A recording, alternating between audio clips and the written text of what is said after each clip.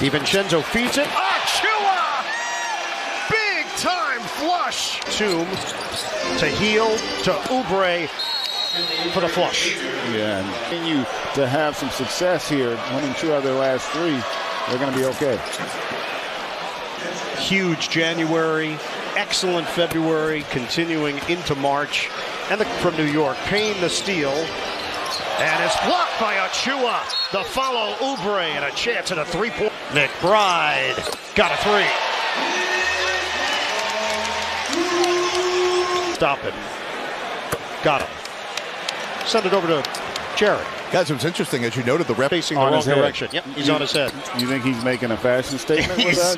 I don't know. Create a new trend? Numbers is not what the teams needed from him. It was all the other things, the intangibles that he brings to the floor. Yeah, you made him off the floor. He just has such a positive impact on both sides of the ball without really being a focal point. Alec Burks in. Burks accelerates. Corner. McBride nails it. Spin. Floats it up and in. Paul Reed now in his 4th year for too strong for Achua. Flying in for the flush. With OG Anunoby in the lineup this season. Layup goes for McBride. 7-11 will fall to 7-12 since the Embiid surgery.